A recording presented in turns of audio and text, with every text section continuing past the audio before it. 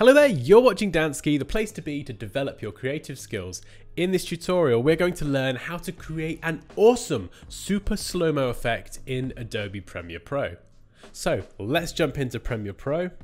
And I've created a new project, and from the project window in the bottom left corner, I'm going to double click and navigate to the footage. Now you can use any video footage of real people doing things in actual real life and stuff, but this just happens to be some gameplay footage recorded by my brother playing Dishonored. If you'd like to check out his channel and his Dishonored gameplay footage, I will link it below in the description.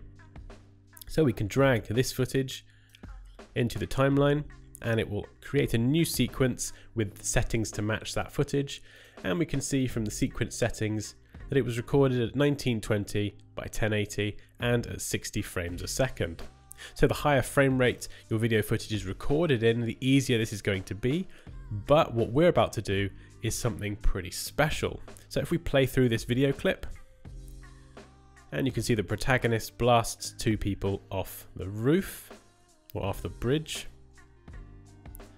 At the point at which they are initially blasted away, we can use the razor tool just to make a cut there. We'll move this along a tiny bit and we'll do another cut there. So we want to slow this down an enormous amount, go for that real kind of Matrix style effect.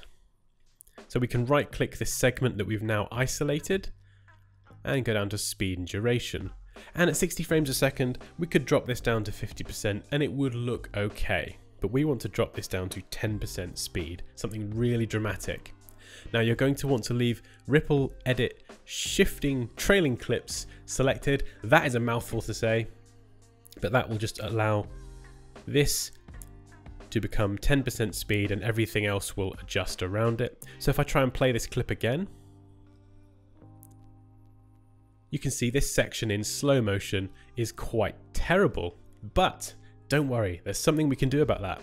If you right click on this section, once you've made your speed adjustments, go down to time interpolation, and instead of frame sampling, select optical flow. And you'll see part of it or all of it will turn red, and it will still look pretty terrible for the most part. It seems to have rendered quite quickly there, but if it doesn't render, just go to sequence, render effects in to out, and it will do something over here, just rendering all of those frames. And then if we go back, you'll see it's turned green now, all this space here where we've applied that effect. So this is all good to go, and we can click and we have a beautiful slow-mo effect. Now sometimes it works more effectively than others, but this is a quick and easy plug-in free way to get an awesome super slow-mo effect in Adobe Premiere Pro. So there we go. I know we don't do too many Premiere Pro tutorials. I'm still actively learning Premiere Pro myself, but I had to share this effect with you because I learned this recently and it's just freaking awesome. So as always guys, please feel free to leave any questions or comments down below. Like this video if you enjoyed it. Take care and I'll see you next time.